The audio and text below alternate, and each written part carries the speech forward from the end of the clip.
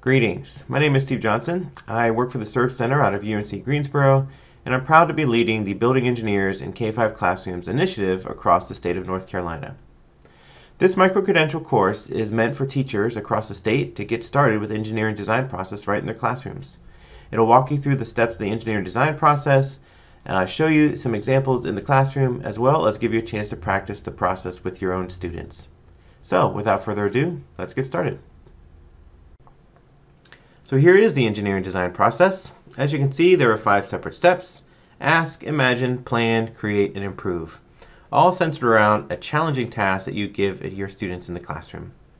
Now in this course, we are going to be diving into each of these steps, really talking about best practices, give you some great classroom examples, and of course give you a chance to try them with your students in your own classroom.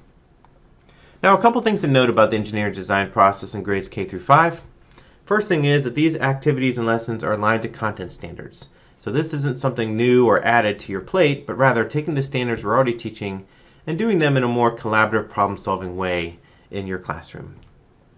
And it is collaborative, so your students are not going to be working through these tasks individually, but rather they're going to be working in groups of 2 to 4 to really attack a challenging task so that they know what to do as a group to solve a problem. And there will be problems. So that's one thing that's really a key component of this, is that failure is baked right into these tasks. So these are challenging tasks, and we want students, as they're in their groups, to experience failure along the way. The real important part is that they're learning about what to do whenever things go wrong. So when there's a problem, there's an obstacle, as a team, they have to figure out and think creatively about how to solve it in real time. Those are the types of skills you'll start to see in your students as you do this process with them. Now it's important to note that this process can be used with lots of different materials and resources. Schools that have robotics, virtual reality, and other types of equipment, this lends itself directly to those types of equipment.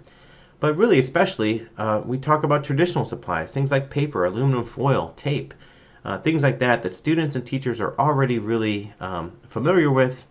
That's a great place to start with this process. And this course starts exactly there. So the course activities that you're going to be doing really focus on traditional supplies that you already have at your fingertips in the classroom. Now, this aligns really well with our standards across the state. Our digital learning competencies, of course, our ISTE student standards, which are adopted in North Carolina. There's a whole strand about innovative designer that really focuses on this type of work. Connects really well to our NC K-12 computer science standards, but again, I want to make this point and underline that this is really focused on our North Carolina standard course of study. So those standards, those ISTE standards and computer science standards, are a part of that standard course of study, and they're all embedded and integrated when you do this kind of work in your classroom.